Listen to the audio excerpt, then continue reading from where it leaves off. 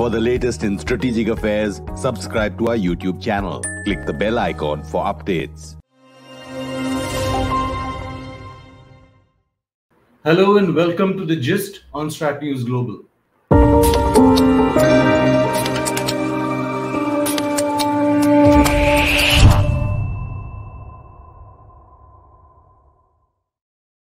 I am Surya Gangadharan, and this evening we are going to look at some of the recent developments in West Asia. Here's a point-wise summing up of some of these developments. Earlier this week, the leaders of Egypt, the UAE and Israel met in Sharm el-Sheikh in the Sinai Desert in Egypt in the first ever summit of its kind. The Saudi king has referred to Israel as a potential partner. Syria's President Bashar al-Assad was in the UAE a few days ago.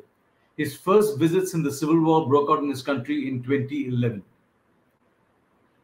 And 2 weeks ago, there were reports of the Saudi king and the UAE Sultan refusing to take a call from no other than President Biden on the issue of oil prices. And in the last 2 years, Bahrain and the UAE have given diplomatic recognition to Israel. More Arab countries are in the queue to mend fences with the Jewish state. So what does one make of these developments? I have with me Ambassador Talmiz Ahmad. You've met him on our channel before. He was India's ambassador to Saudi Arabia, Oman, and some other countries in the region. He is a scholar on West Asia and follows politics and other developments there very closely. So welcome. Ambassador Ahmed has also come out with his latest book on West Asia. It's titled West Asia at War, Repression, Resistance, and Great Power Games. It's just come out recently, and it's available been published by HarperCollins. So good to have you again. Thank you very much. So the region is in a state of flux. You have the civil war in Yemen, Israeli airstrikes on Syria, Israeli airstrikes on the Palestinians. You have maritime skirmishes in the seas, surrounding seas, including the Red Sea, the Persian Gulf. You have, of course, the enormous weight of American military power there. Iran is under considerable pressure. So in the midst of all this, there is also a diplomatic political churn that is happening. What is your sense of this, where it's going, what it's about? I see what is happening in the region as West Asia's response to the nightmare of 4 years of Donald Trump and 1 year of the insipid and shaky presidency of Biden. What is happening in West Asia is the resolve of the countries of the region to pursue diplomatic initiatives on their own without the involvement of the Americans. The Americans have lost all credibility as security providers in the region, and at the same time, their own president has indicated that he is disengaging from the region. In this environment, what else are they supposed to do? They are engaging with each other. They are pursuing new alignments, new relationships, and putting together possible coalitions in order to safeguard their own political and economic interests. This is the central reason, the core for all this activity that you are seeing. This is at the nascent stage. No firm alliances have been put in place. What we are looking at is dialogue, conversation, getting to know each other.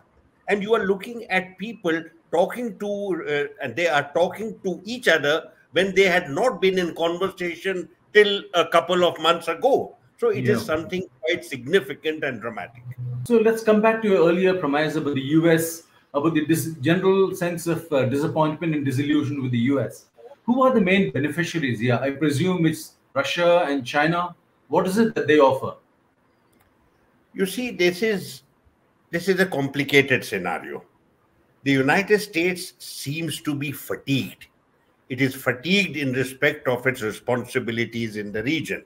These were self-assumed responsibilities. It had emerged as a hyperpower, the sole superpower, a hegemonic power after the end of the Cold War. And then it went from mistake to mistake to mistake. It is a kind of hubris. The assault upon Afghanistan was immediately followed by the assault upon Iraq, and then they were involved with regime change in Libya. And all of these were complete fiascos. It has debilitated the country and it has debilitated the region as well at the same time. So there is a kind of mutual fatigue very clearly in place today.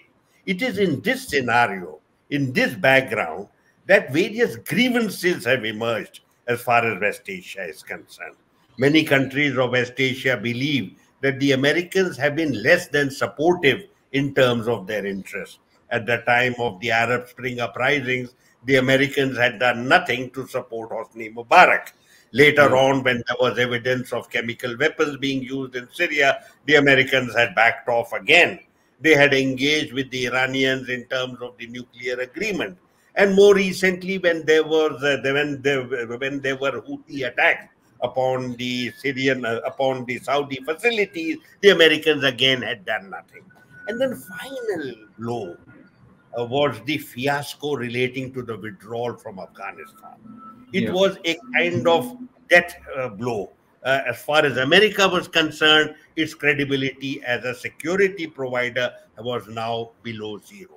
It is in this environment, over a period of time, I would say for nearly 2 years, they have been talking to each other, thinking about how they could reshape their various differences and their relationships. And I think this is why they have decided to go forward. So, what about Russia and China? Are they the main gainers? It is in this background. Actually, Russia and China have been active in the region for quite some time. China, a little more low-key, but much more vigorous, particularly as far as economic partnerships are concerned and its logistical connectivity projects. It is a major buyer of energy from the region, and it's a major executor of projects in the region. Russia intervened in the region from 2015 when it came to Syria and prevented regime change. Since then, it has become a significant diplomatic presence in the region. Moscow had become the go-to capital. It has built up a lot of resonance across the region. As far as Turkey is concerned, it is a political, economic, and military partner. It is a significant supporter to the Iranians. It is talking very strongly to the Saudis and is a partner as far as OPEC Plus is concerned. So there is a kind of energy synergy there. It is also an alternative military supplies provider as well. So at a time when the Americans are losing credibility and possibly losing interest, the Russians and the Chinese have been there for the last few years. And I think there is now, in the context of Ukraine, it is very clear to us, none of the countries of the region wants to take sides. Many of these countries that I have named have been actually very close allies of the United States. And today, when the United States needs them desperately, none of them has come forward to support the United States. You can see a sea change as far as their perspectives are concerned. So Russia and China, they have friends across the traditional divides in that region, isn't it? See, there is no traditional divide now. They have brought a lot of value to the table. China is one of the major economic players in the world. It came up with the idea of the Belt and Road that was very imaginative, and it has got the support of 140 countries. West Asia is a very major presence as far as the Belt and Road Initiative is concerned. China is the #1 trade partner for almost all the countries in the region. And it is also executing projects valued at over $100 billion. It is the #1 energy buyer from the region as well. And this is likely to continue for another 20 or 30 years. Potentially, it is also a supplier of military equipment as far as the region is concerned. You will recall in this context that after the UAE got cheesed off with the Americans and cancelled their order for the F-35 aircraft, it went and bought certain supplies from the Chinese. So China has, in a very low-key way, It has not made any political statement. It has not stated it wants to be a security provider. It does not want a military or political role just yet. But I think it is preparing the ground for that. As far as Russia is concerned, they have been much more overt in this regard. They have created a situation of credibility. Just as the Americans are losing credibility, these two countries, working very carefully together, are actually showing themselves as substantial partners for the stability of the region and for its economic prosperity. And also as security providers, because Russia is already there. The Chinese would be next in line? I would say that they don't want to substitute for the Americans. Firstly, you cannot.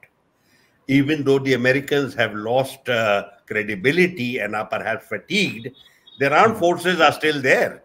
Yeah. You have in Bahrain the Fifth Fleet, and then at the Al Udeid, you have their air force. All across the region, you have several thousand troops. You have special forces. You have American presence even now in Iraq as well as Syria, and they are not going anywhere. I don't think the Americans are going to withdraw their armed forces from the region. So they will remain. It would suggest to me that regardless of who rules in the White House, Pentagon continues to call the shots as far as certain crucial American interests are concerned. What the Americans are talking about, particularly the political leadership, is getting less involved with the quarrels of the region, and which is why you're looking at all this diplomatic activity. But I don't think Russia and China want to come in at this stage and become security providers in the military sense. The role they are likely to play, and indeed we are already seeing that, is a diplomatic role. How you can promote peace and stability in the region, how you can get certain people to be talking to each other, and they can at the same time bring value to the region in terms of what they have, in terms of their own assets. How would you see the current negotiations over the JCPOA and Iran in this entire context that you have sketched for us?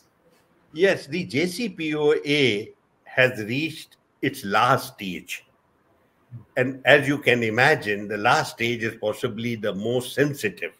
Absolutely. And as is the rule in all negotiations, nothing is done until nothing has been achieved unless everything is achieved. So even though you may have agreed on 99 points, it is the last point that will decide whether you can go forward or not. According to reports, the sticking point is the removal of the IRGC, the Islamic Revolutionary Guard Corps, who are the guardians of the revolution and are part of the Iranian constitution and have an institutional presence in the country. They were placed on the foreign terrorist organization list by Donald Trump. Just when he was imposing, just as he had withdrawn from the JCPOA, he had in August 2019 placed the IRGC on this FTO list. It was controversial even at that time. This, it doesn't fit many of the definitions that the Americans use with regard to a terrorist organization. It is like a parallel armed force. In our country, we have BSF and CRPF playing certain significant security roles in our country. And I think the IRGC does that as well. It is the crucial defender of Iranian security, particularly its borders and the Persian Gulf itself. Putting such an organization in the FTO is a complete travesty.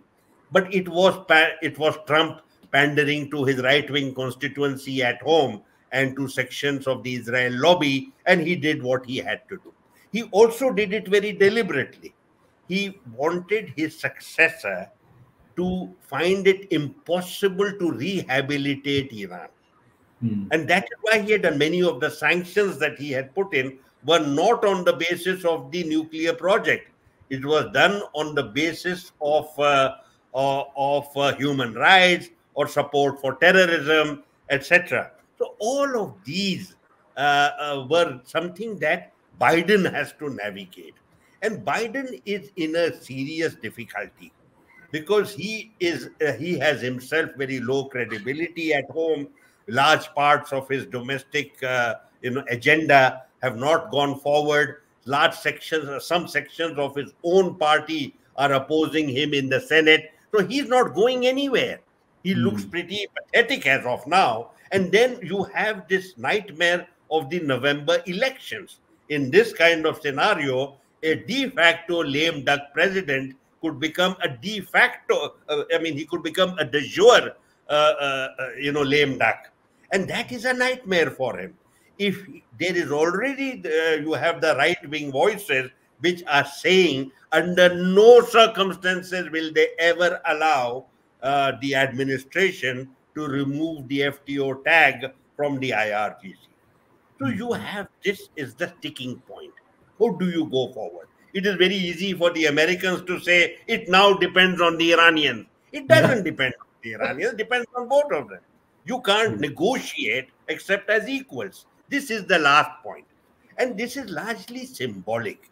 It is for the Iranians, it is something a matter of national, it's a matter of national concern. For the Americans, Iran is a state sponsor of terror in their lexicon and has been for several years. Large sections of their institutions are under sanctions even now. So it's not as if there will be a material change on the ground if the IRGC's FTO tag is removed. But it is important. And if Biden wants to win in November, he will have a tough time if he removes this tag now. So we are now listening to this. What the Americans are asking Iran is, make a public, it's part of saving face. Yeah. We want the Iranians to make a public statement that it will not be a source of tension, competition in the region. Now that is, it's a very open-ended statement. Yeah, The Iranians have said, it appears, that they are not going to make such a major statement in public. They in fact deny that they are a source of tension and they are a source of escalation in the region. What about the Israelis? If you see their conduct over the last several years, if there is anyone with a source of escalation and tension, it is the Israelis. Much more. Iranians very often are at the receiving end, one would say. But this is the point. You are finally at the end game, and that is connected with the JCPOA. Where do we? That is connected with the IRGC. Where do we go from here? Now the Nowruz holidays have started. They are going to be 2 week long. There is a sort of recess as of now in Vienna. What will happen? Both one side, Americans say it's a matter of a few days. It's all or nothing. Some others say wait for the holidays to be over. No one wants to say the talks are over, but no one also knows how to move forward on the IRGC question. So you mentioned the Israelis. They've been building. They've also been a major beneficiary of the change in attitude in the region towards it. At the same time, they're also very hardline on Iran, while also building relations with the Arabs. The UAE, the Saudis are still out on that, yet to sign on. But Bahrain has joined in, Oman is joining in. I wanted to clarify certain matters to you. Yeah. The Arabs for 20 years have never denied the existence of Israel, nor have they denied their desire to have ties with Israel. You will remember in 2002, 20 years ago, Saudi Arabia had proposed the Arab Peace Plan. The Arab Peace Initiative, it was called. It was then adopted by the Arab League. What was offered at that time? That all Arab countries would normalize relations with Israel if Israel were to move forward in its negotiations with the Palestinians and resolve matters relating to the occupied territories. The details of this were not spelled out. There are no conditionalities attached to this. It's a matter between the Israelis and the Palestinians. What the Israelis want is that they want to have relations with these other Arabs, but they don't want to talk to the Palestinians seriously. Yeah. So this is the problem, and this has remained the problem. Now, it is absolutely true that as far as the military side is concerned, the Palestinian issue ceased to be an Arab issue in 1967. After that, Israel went forward. I mean, at that time, Egypt went forward, and they then did their own peace process. And to some extent, Jordan also joined in. So you could say that two Arab countries had a kind of normalization of relations all those years ago after Camp David. What you saw in August 2020 was something quite different. UAE came forward to normalize relations. And this was tom-tommed as something dramatic and significant. It frankly was not. The Emirates is a country, it's an important country, it's a rich country, but it's a very, very small country. In its own country, in the UAE, Emiratis are about 12 to 15%. Indeed, I would remind you that Indians are 60%. So it's a country with fairly limited strategic value as far as the wider Arab cause is concerned. And even then, they were emphatic, and the leaders of the UAE had emphasized at that time that they are not abandoning the Palestinian cause. After that, who else came forward? Bahrain, which, as you know, is one of the smallest countries in the world with very limited population and frankly no strategic value. Morocco came in because of the bargain that Trump entered into with them that he would recognize Western Sahara. It's a controversial matter. And where Sudan is concerned, they said we will remove the terrorism tag from you. So you can see American opportunism at its best. I personally attach no strategic significance to these four overtures, nor do I believe that there is a long queue of Arab countries wanting to normalize. I don't think there is going to get a fifth country in the near future. All of them are sensitive to the Palestinian cause. Even if certain leaders are not, let me be very, very clear on this. The people of West Asia are very, very clear that they are committed to the Palestinian cause. What the Israelis are doing is, I think, making a mistake.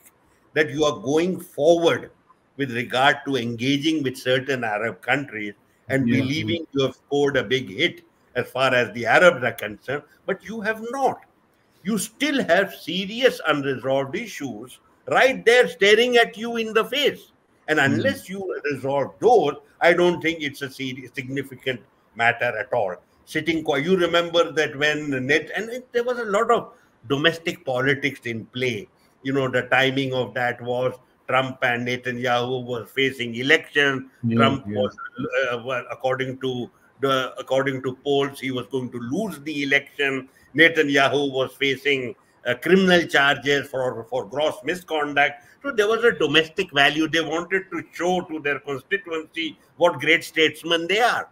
Frankly, both have gone from the arena, and hopefully they will remain gone for a long time to come. But that is something their population will decide. It was a context, this normalization. That context no longer obtains. And I believe the best course for the Israelis is sit down with a credible Palestinian interlocutor and frankly address issues. You cannot get everything that you want. You will need to make some concessions. Is this likely to happen in the near future? Very difficult to say. You need to develop an opinion at home. I know that increasing sections of Israeli, among the Israeli people are now recognizing that we've had this kind of conflict for more than 70 years and we need to get on. And now engaging with the Arabs, you might just have, and this is where I'm speculating, when you start dealing with Arabs, not as enemies, as partners, and you see their cities, the Abu Dhabi, Dubai, Manama, you see their cities, you see confident, affluent, professionally qualified Arabs living in cities that are among the best in the world in terms of infrastructure. Absolutely. Just possibly, certain sections of the Israelis may start thinking that we've got these people living next door to us as neighbors, and we talk to them. We come all the way 5,000 kilometers to talk to the Emiratis, when the Palestinians are 5 kilometers away and you pretend they don't exist. Yeah. This is a travesty. So I believe that you could have a change. 200,000 Israelis visited Dubai in the first few months after normalization. 200,000. Imagine if this trend continues, more and more Israelis will go back and tell their leaders, look, these guys are not our enemies. Yeah. They are people like us. We can do business with them. We are also culturally, we have a lot of affiliation. Our food habits are the same. Our languages are similar. Our belief system is similarly anchored. Every Muslim reveres the Old Testament prophets. So I am saying to you that let the Israelis resolve their outstanding issues with the Palestinians, and then you can call that agreement the Abraham Accord. So last question, and the inevitable one, and I'd like you to be brief. Where does India figure in all this? See, the sad aspect of all this is that there appears to be an extraordinary focus on the domestic political and economic scenario on the part of the leadership.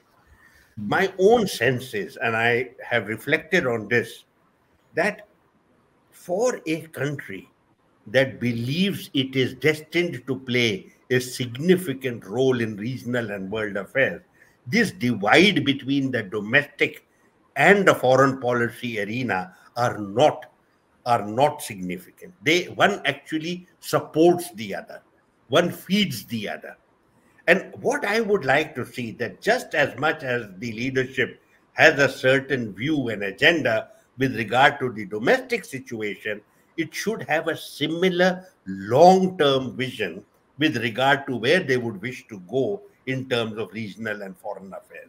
What you see instead are sporadic, spontaneous, ill-thought-out, ill-conceived, not particularly well-pursued initiatives, a kind of running around with very, very little direction and no long-term vision. Also, I would say to you that a country that wishes to play a significant role in regional and world affairs and wants to be respected in the councils of the world must present an environment of intense national unity. It should shine as an example of pluralism and multiculturalism. If you have discord at home and you have animosities nurtured at home, it is very difficult for that kind of country to then be a robust presence on the world stage. So 2 points. Number one, set your home in order.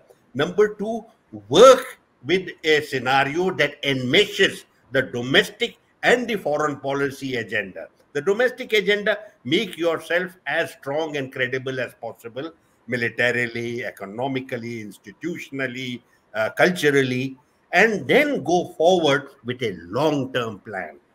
This kind of bilateral and transactional approach, which I have criticized, I think that is passé. Your own commentary with me has indicated we are looking at a churn. Everyone is talking to everyone else. They're pursuing initiatives. They are looking at fresh relationships. They are looking at new alignments. And that is where we should be right in the forefront. If there is to be an emerging order, India should be a role player in shaping it, defining it, leading it. And you can't do that sitting entirely at home, focusing entirely on the next election, whether it is municipal or provincial or national. So, this is what I have to say. So I am not able to see that coherent a presence, that robust a presence on the regional, on the regional and world stage. That is our entitlement and that is our capacity. So hopefully, sir, the churn that we are witnessing in West Asia will also permeate here and, create something new. Thank you very much, sir, Ambassador Talmiz, for talking to you. As always, a pleasure. And looking forward to more such conversations going forward. Thank you very much. I wish you all the best. Thank you. And for those of you who joined us on this conversation, thank you for your comments and observations. Subscribe to our YouTube channel. Follow us on Twitter, on other social media, and also Instagram. Thank you and good night.